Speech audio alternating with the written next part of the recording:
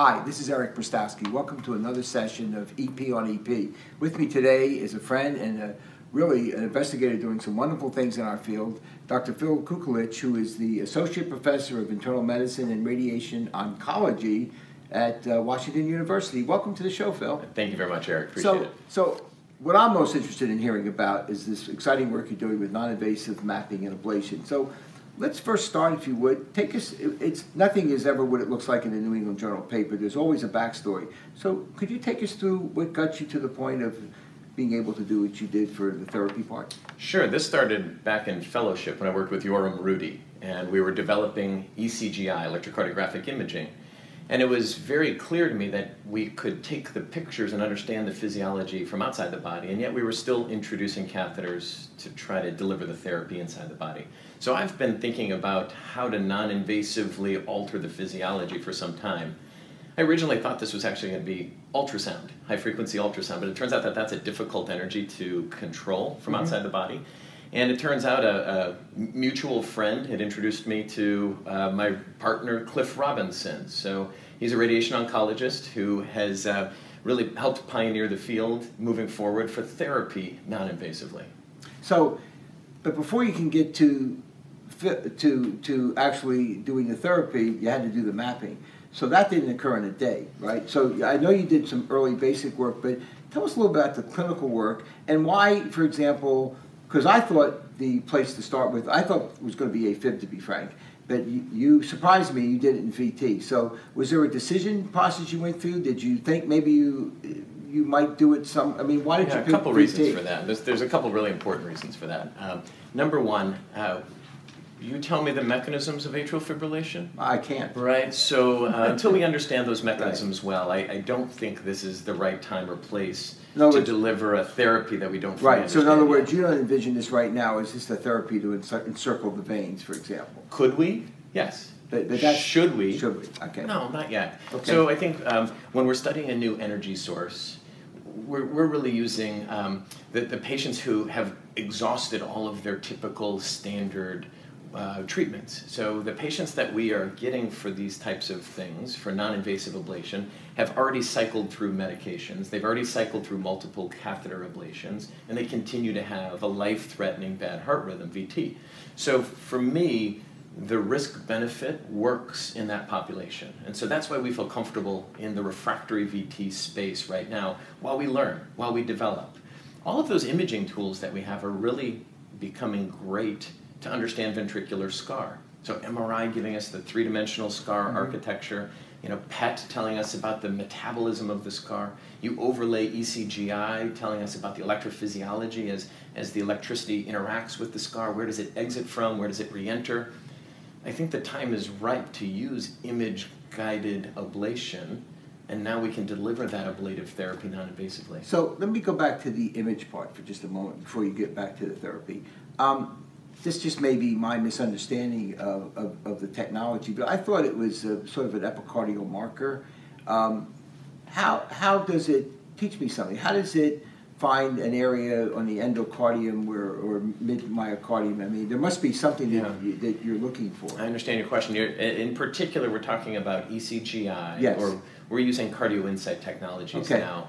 So it reconstructs unipolar electrograms on the epicardium. Okay. So it's not a bipolar map, as if we were to put in an ablation catheter and map bipolar. Right. We're mapping unipolar. So it's not specifically just an epicardial information. Okay. Right? Unipolar gives us the depth. We can understand the full depth. We're learning this now, endocardial unipolar mapping to determine what's going on the epicardium and mid-myocardium as well. Right. So these are reconstructed unipolar electrograms. What we're doing with this is we're looking first for the exit site, lining up where the exit site is relative to the scar.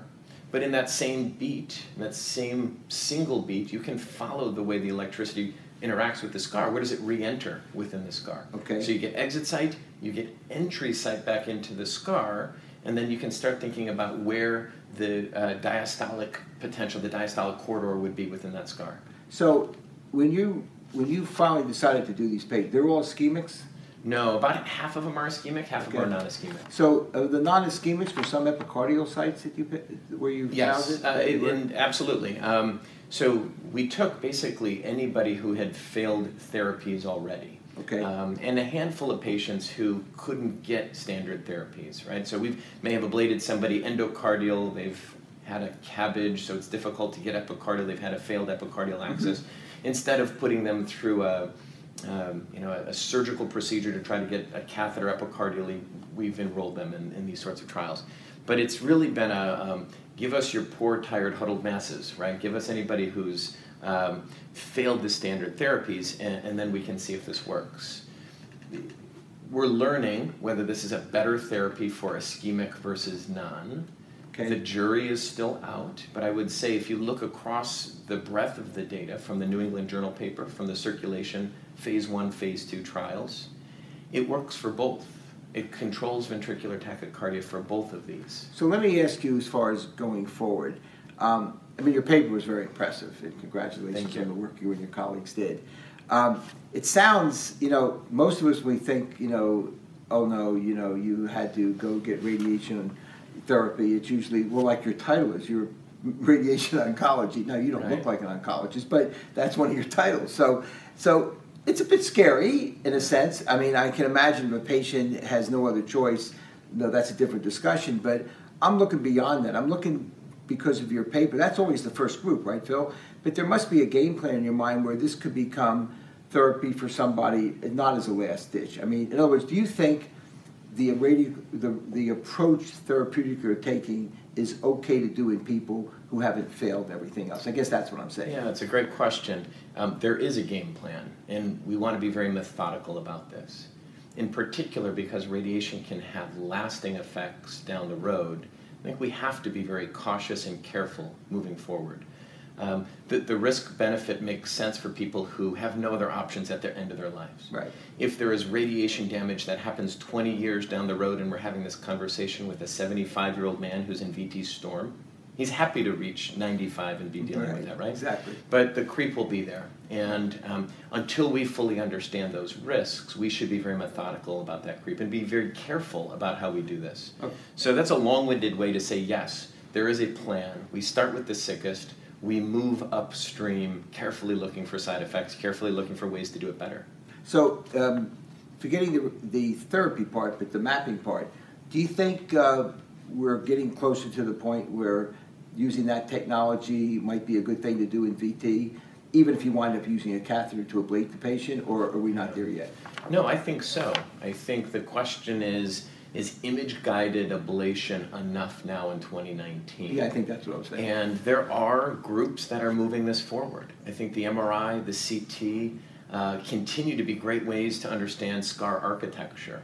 Yeah. Our ability to overlay simulations of EP studies on top of that scar, giving us an idea of where circuits are most likely to occur. I mean, I think this is really exciting work that we're doing right now in 2019. Now we overlay ECGI or cardio insight into this, and I think we really have a great understanding of the full metabolism, architecture of anatomy, and electrophysiology. So I think we're there in 2019, and I think the sky's the limit as we move forward. Well, I'm very excited. From a guy who wore lead for so many years, I have a bad back, I think anything that's going to be better for the patient and the electrophysiologist is a win-win situation, and you're to be congratulated for pioneering this area, and thanks for joining the show. Thank you. I really appreciate this opportunity. Thanks. Thank you.